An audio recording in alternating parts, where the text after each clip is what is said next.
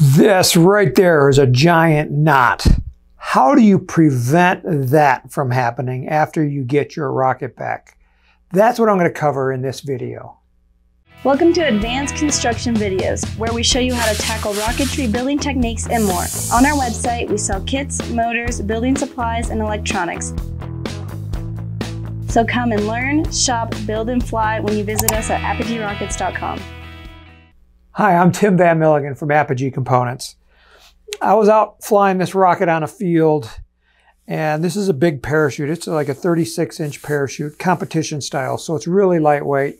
It's got really fine lines, and the rocket was beautiful, beautiful flight. The parachute opened well, and it was drifting far, and I was chasing after it, and then I noticed that out in front of me, there was another person chasing my rocket. And they thought that they were going to be a good steward and get my rocket for me so that I didn't have to go out so far. And I really appreciate that. But as soon as I saw them out there, I knew that this was going to happen, this giant mess, because most people don't know how to pick up a parachute. So that's how you prevent it, is how you pick up the parachute.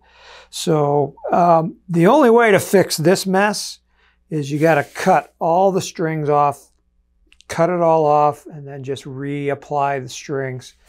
So yeah, I got a lot of work ahead on that rocket. But on this one right here, I've got a nice one where all the strings are nice and straight, and I don't have a knot right here. So typically, you know, when the rocket lands, it's gonna lay on the ground, something like that. So the first thing you do when you get to the rocket is smash the parachute down onto the ground with your foot.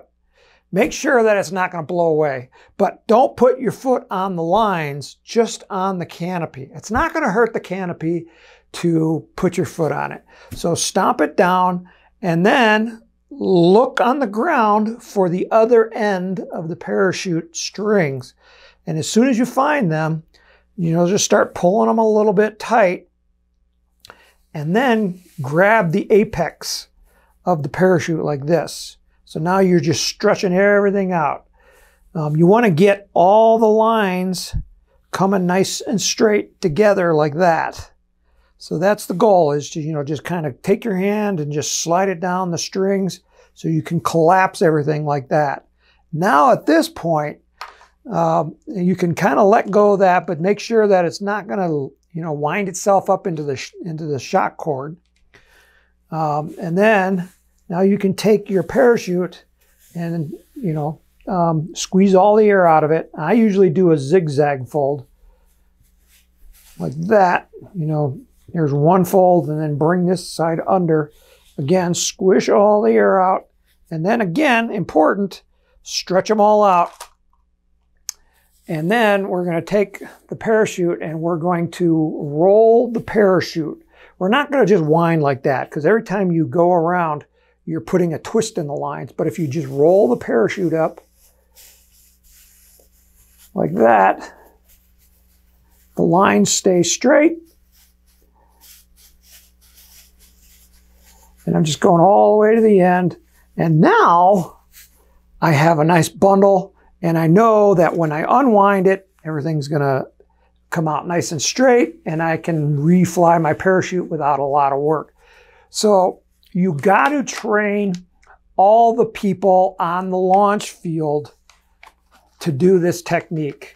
You know, I really didn't want to yell at the person that was retrieving my rocket, because that would not have been a good experience for them. You know, for me to say, shouting, "Hey, don't touch the rocket!" You know, because you know, as soon as they touch it, my parachute's going to be all messed up. So I didn't yell at the person, but I need to train people on how to pick up a parachute so you don't get a giant wad. So that's my tip for today. Again, tell this to your friends so that when they pick up your parachute, it's not a big spider's web. So may the winds be light, may the skies be blue, May all your rockets fly straight and true, and hopefully you'll get your rocket back without a giant web on your parachute lines. So thanks for watching. I'm Tim Van Mill again, and we'll see you in the next video.